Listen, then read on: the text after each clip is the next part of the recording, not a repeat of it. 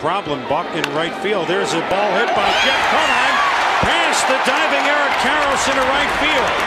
And so for the second inning in their existence, the Marlins have the first two runners aboard. Conine up. Little number that could be trouble for Wallet. Big trouble for Wallet. Here's Jeff Conine. Singles going first to third, and another base hit for the Marlins. Boy, the Marlins break them up.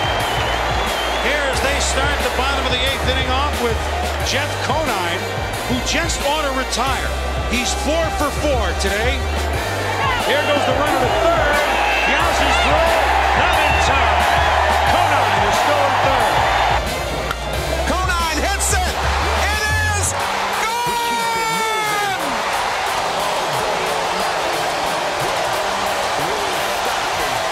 Steve Ontiveros of the A's is the new pitcher, and Jeff Conine of the Florida Marlins has just made it 3-2. He turned on it. If it stays fair. Hasta la vista, baby. And the Marlins, suddenly, in the bottom of the ninth inning, are in the win column. Swinging and hitting it up the middle. It takes a big hop off the mound into center field. Bonilla waved home. Here's the throw to the plate. Nowhere close. And taking second on the play is Conine. I mean, right at the yellow line down there in the left field corner. And I think that would have gotten out for being a deal. A line drive out into left field, breaking in. Conine can't get to it. Up with it, the runner's wave.